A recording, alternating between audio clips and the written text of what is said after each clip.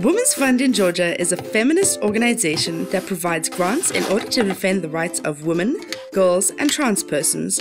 It works to build their capacity and develop feminist philanthropy, as well as supporting grassroots women's groups and promoting the building of feminist movement in Georgia.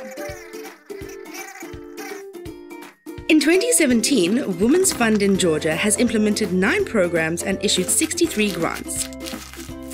These programs were Overcoming Hidden Forms of Violence Against Women, 12 grants, Supporting Feminist Movement Building in Georgia, 7 grants, Women's Rights and Environmental Justice, 6 grants, Protection of Women's Sexual and Reproductive Health and Rights, 5 grants, Girls' Voices, 5 grants, Feminist Dialogues Between Generations, 3 grants, Organizing Grassroots Women's Groups, Advocacy, Lobbying and Leadership, 12 grants, Open Door Grants Program, 10 grants, Notia Lolua Scholarship, 3 grants.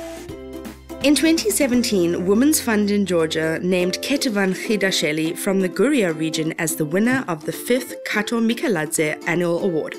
It also held a feminist festival in Kutaisi dedicated to the 100 years anniversary of the feminist magazine Georgian Woman's Voice and supported the opening of Barbara Georgiadze's room in National Library of the Parliament of Georgia. In addition, the fund continued the construction of the energy-efficient straw bale feminist residence with eco-friendly materials and conducted training of trainers and workshops on the topics of sexual and reproductive health and rights, integrated security and digital security.